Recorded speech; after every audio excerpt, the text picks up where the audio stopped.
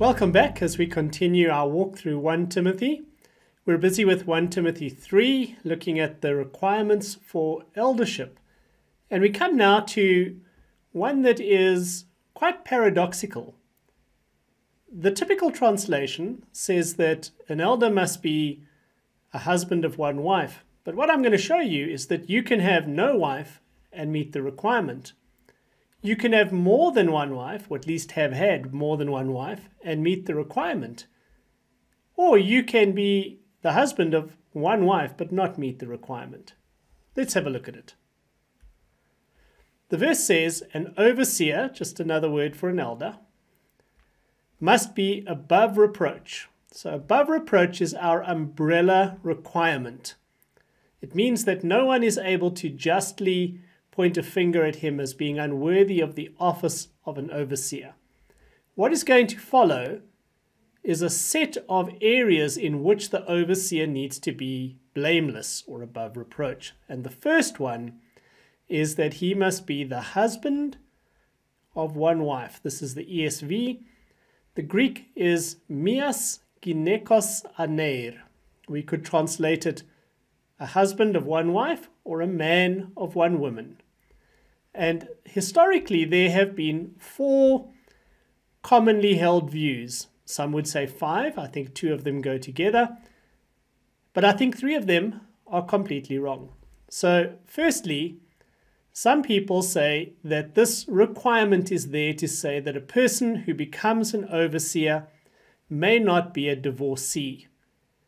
And there's just no good basis for believing that. So I think we can eliminate that one off the cuff. Secondly, a variation of that, some people would say it means that he must not have been remarried. Some would say that means divorced and remarried. Others would say even if his previous wife died, he can only have one wife in a lifetime and qualify for being an overseer. But nothing in the tenure of our passage says that counting how many wives you've had is a criterion for being an elder. We're all focused here on the character of the person, noble character that is above reproach, especially as measured by the values of the context in which the person's going to serve. It makes no sense to me, biblically or in any culture I can imagine, that somebody who is a widow and has been a widower and has been faithful to his wife could be excluded on those grounds. So a little bit crazy there. A common view is that it's talking about not having 2 wives at the same time. In other words, not being a polygamist. However, that's probably a very unusual situation in the culture of the day, and it's unlikely that's the primary thing Paul is prescribing.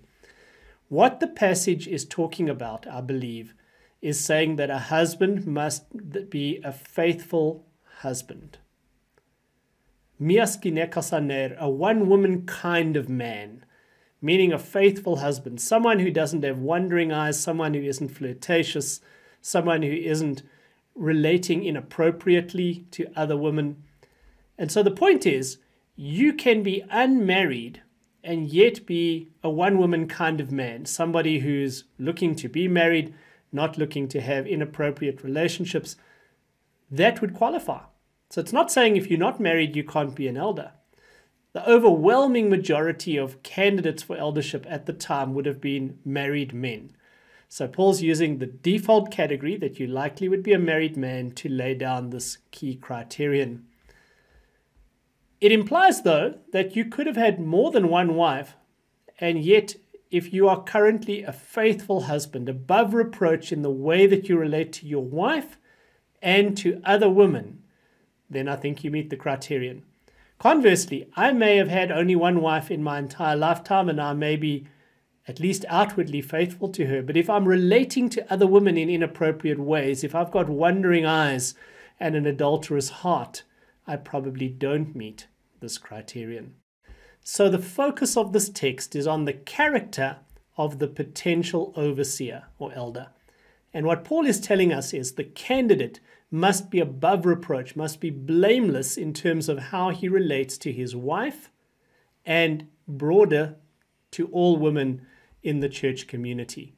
There must be nothing that would stick to him as inappropriate. He has no inappropriate relationships. He doesn't have wandering eyes or a lustful heart. As an aside, this doesn't say that a man who is unmarried can't be an elder. Paul's just assuming the normal candidate would be a married man. By the same token, we could debate whether it implies that only a married man and not, say, a married woman could be an elder. Again, he's assuming the default and laying down that the character requirement is one of loyalty that is above reproach, of faithfulness sexually that is not in dispute. Not only that the person hasn't had other liaisons, but that they are truly a one-woman kind of man. So I think that's the heart of this requirement. It's not talking about polygamy. It's not talking about divorce and remarriage. It's saying that the character of a potential overseer must be one of being above reproach in his relation to the opposite sex, particularly, assuming most would be married, above reproach in relation to his wife and to other women in the community. Hope that's helpful. Please give it a like and a subscribe if it is, and I'll see you next time.